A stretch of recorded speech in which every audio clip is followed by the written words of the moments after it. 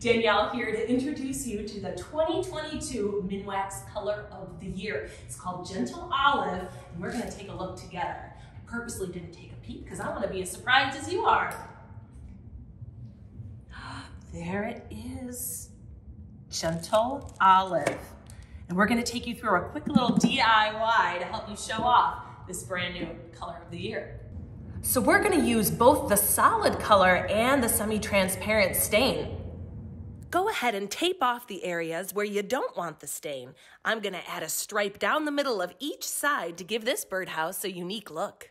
Once your tape is secure, begin brushing on the stain with the grain. Wipe off the excess stain once it's had a chance to soak in. Slowly remove your tape to reveal your design.